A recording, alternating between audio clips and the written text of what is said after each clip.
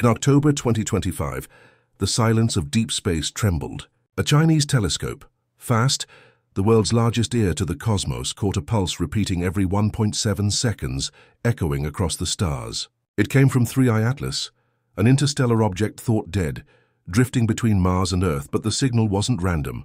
It responded. Each time scientists looked, it looked back. Its orbit shifted, its light brightened as though something inside had awakened. Not a comet, not a rock, something alive or something built. That observation changed humanity's understanding of life itself. When the sky surveys of July 1, 2025, reported a dim object moving against the background of Capricornus, no one expected history to unfold. The Atlas telescope in Chile, built for early warning asteroid detection, registered a magnitude of plus 18.3, faint but distinct. Its motion was rapid, cutting across the frame faster than any main-belt comet should. Within 48 hours, Orbital Solutions confirmed what astronomers quietly hoped and feared. The newcomer's eccentricity exceeded 1.03, meaning it wasn't bound to the Sun at all. It came from elsewhere, our third interstellar visitor, designated 3I Atlas. The last two such wanderers, Propulsion 2017 and 2I Borisov 2019, had taught humanity humility. They were reminders that fragments of distant worlds occasionally cross our neighborhood. Yet even compared to them, 3I Atlas was odd. Its trajectory originated near the constellation Lyra, approaching at nearly 42 km/s, a pace that would carry it across the inner system in mere months, not years. More intriguing was its brightness. Rather than flaring as sunlight struck, it remained constant, as though reflecting light from within. By mid-July 2025, observatories from Hawaii to the Canary Islands had locked on. Radar from Arecibo's successor network measured an object roughly 800 meters long, larger than Oumuamua, smaller than Borisov, with an unexpectedly smooth radar cross-section. Astronomers expected an inert comet nucleus. Instead, they saw consistency and reflection, lacking the chaotic tumble most bodies show. The rotation period appeared fixed around 9 hours, a neat rhythmic spin. Nature seldom chooses perfect integers. Within a week, its inbound path refined to graze within 2.1 astronomical units of Earth's orbit, passing between Mars and our planet. That proximity prompted urgent scheduling on the James Webb Space Telescope, JWST. When Webb's instruments turned toward those coordinates in August 2025, they detected not a fading relic, but something brightening. Though a comet should flare as it nears the Sun, but 3I Atlas was still far from sufficient heat. Something unseen was awakening it early. By the time it reached the orbital plane of Mars, telescopes noticed an impossible curve in its path. It wasn't escaping into the black, it was looping back, drawing nearer. What seemed like a coincidence of celestial mechanics became the first whisper of control. Instruments across continents began capturing emissions that pulsed like breath. The object's motion was no longer purely ballistic. It was behaving as if it had intentions, and from that moment, the story shifted from astronomy to anomaly. On August 18, 2025, JWST recorded a deviation of 0.002 degrees in 3I Atlas's trajectory. Small on paper, monumental in implication. Gravitational models could not explain the inward bend. Over the next 72 hours, the offset doubled. At 2.3 astronomical units, the object released faint jets of vapor visible in ultraviolet. Yet there was no solar impetus strong enough to justify them. Each burst lasted roughly 17 minutes, followed by silence of exactly 9 hours and 6 minutes, the same as its rotation. The cycle repeated 4 times in a single observation window. Comets vent gas as they heat. That's basic physics, but their releases are irregular, chaotic, and dependent on sunlight angles. 3I Atlas defied that rule. Its emissions came from symmetrical points, 2 near the equator, 2 toward the poles, creating paired plumes that seemed to adjust its spin rate. Analysts compared the thrust pattern to a micro-propulsion sequence, producing accelerations of 0.07 ms2. Tiny, yet deliberate. Over a week, those nudges shifted its perihelion distance by 0.04 astronomical units, a controlled change no random comet could maintain. Ground stations in Mount A Observatory, Japan, and Paranal Observatory, Chile, corroborated the data independently. Infrared readings revealed localized temperature spikes, heat rising from within, not from the sun.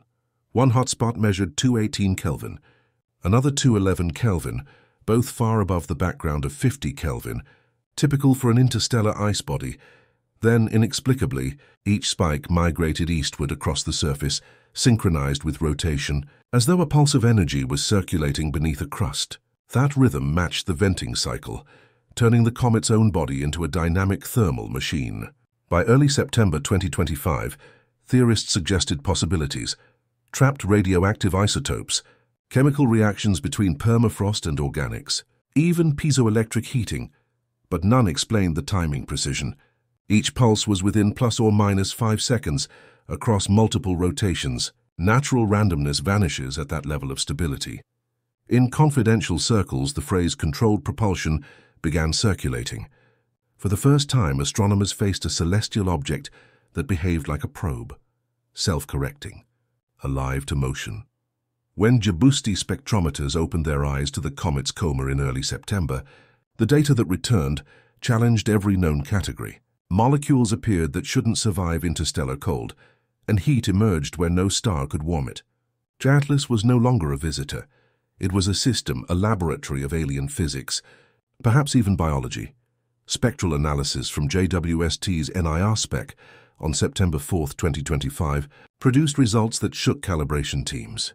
The coma of 3I Atlas was dominated by carbon dioxide, making up roughly 80% of volatile emissions, compared to just 10% water vapor, an inversion of every known comet ratio.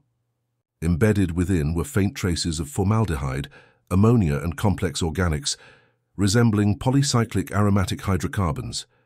These compounds were organized in repeating intervals across the wavelength spectrum, not scattered as random noise. Some analysts whispered the unscientific word pattern.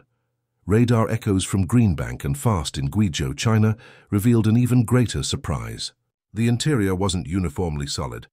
Density fluctuations appeared in evenly spaced bands, voids or channels recurring every 47 meters. Nature loves chaos. This was geometry. Combined with venting symmetry, it hinted at a structure, perhaps porous layers guiding fluid or gas like veins in an organism or conduits in a machine. The discovery forced mission scientists to reconsider what they were looking at. Was this a comet, a relic, or something built? Over 2 weeks, Webb's mid-infrared imagery showed color changes in the coma from gray to green-blue, correlating with hydroxyl emissions, the breakdown product of water. But the timing of those emissions matched not sunlight intensity, but telescope observation windows. Each time instruments pointed toward it, the hydroxyl spike rose by 12%, then faded when attention ceased. A comet that reacts to being watched. The implications spiraled far beyond chemistry into philosophy. Perhaps 3I Atlas was metabolizing light, or attention itself. Regular pulses of heat and rhythmic venting could hint at a metabolism, not life as we know it, but life nonetheless.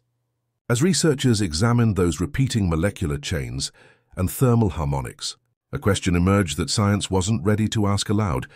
If something can self-regulate, process energy and respond to stimulus, is it still a rock or a being?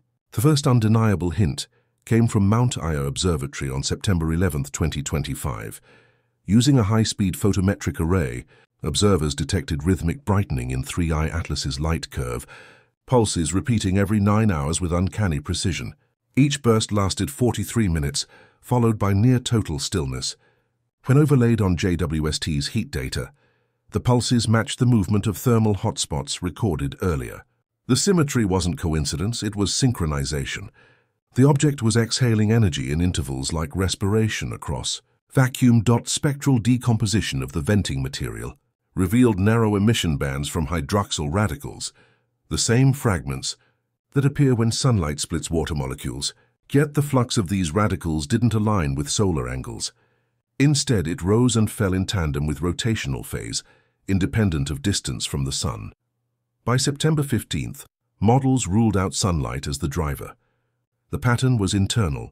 Something beneath the crust of 3I Atlas was converting stored compounds into vapor on a predictable cycle. Chemical metabolism, in its simplest definition.